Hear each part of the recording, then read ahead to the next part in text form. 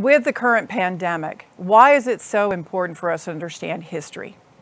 Well, you know, I mean, I guess, and the pandemic is such an unusual thing. You know, we had one that killed over 100,000 people in the late 1950s, and then the giant one back in 1919 and all that. But there were several waves of that, and of course, go all the way back to the Black Plague and everything.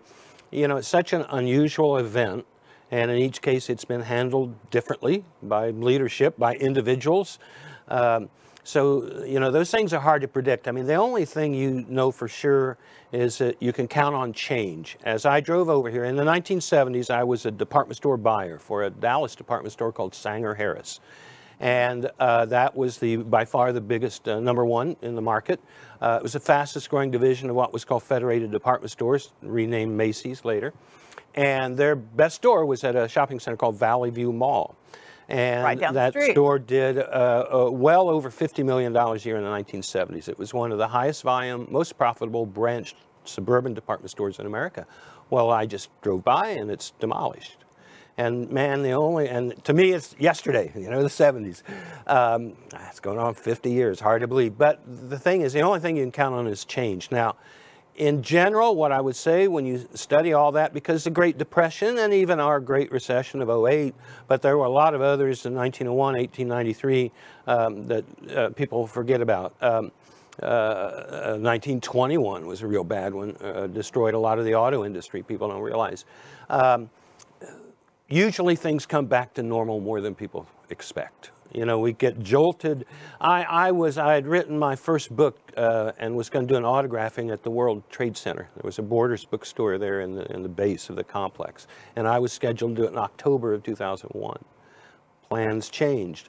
But I remember I finally got up there a few months later. I did an interview at the NASDAQ Stock Exchange. And they're all saying, will anybody ever rent an office in a high-rise in New York again? Will people ever come back to New York City? Will it ever be the same? And I said, it'll come back stronger than ever.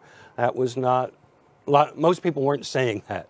It's much like, I can go back to the early 90s, let's say. Hoover's was an early leader in going online under my business partner and friend Patrick Spain, really made it a success, created hoovers.com. We'd been a book publisher. And I would give speeches and say, look, most of the great companies of the internet aren't born yet. And they said, well, yeah, but how can anybody compete with Yahoo? How can anybody ever compete with AOL? They own it. And now, I just had lunch with a friend of mine. He's like, oh, Amazon and Google, they're all so powerful. They can buy any little company they want. They're running the table, you know, to use a metaphor. And I'm like, ooh, well, let's hold on a minute. You know, let's step back. So, no, these things come and go. They follow cycles. American people are great. The world economy is great. The long-term trend is increasing wealth for everybody on Earth. There have been dramatic decreases in the number of people living in poverty worldwide. The biggest change has been in China, where, you know, maybe 1 billion people or whatever have come out of poverty. But it's all over the world. Brazil, you and I both love Mexico. I spend as much time as possible down there. I've been to Indonesia several times.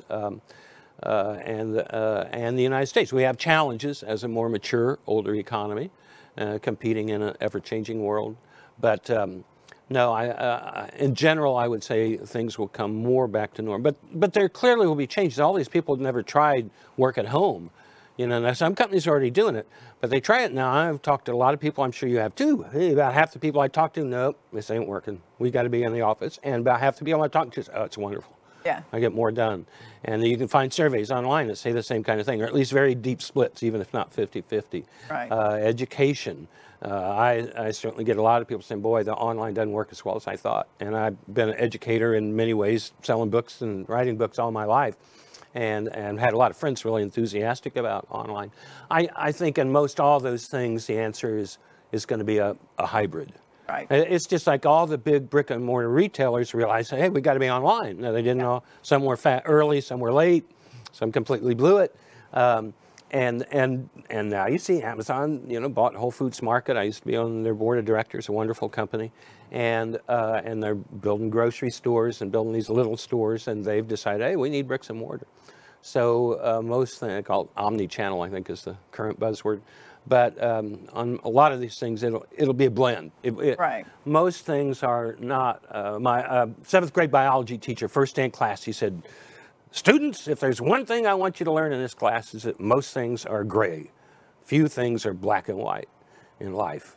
And I will never forget that. And I also think one of the things you see in political analysis, economic analysis, is a tendency. I've written it up on my websites. I also have one called Hoover's World, where everything I've written for years is on there. And what I call false dichotomies. That it's red or it's blue politically.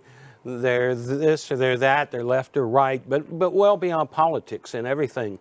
And it's a spectrum, you know, in many things it's a bell curve. Right. With most in the middle and then long tails on both sides. And I'm not just talking politics, but almost many things that we observe. And yet journalists and the cable news and everybody, they seem to do better with, oh, you two can't get along, here, fight, you know? Right. We'll get more audience, you know? Yeah, exactly.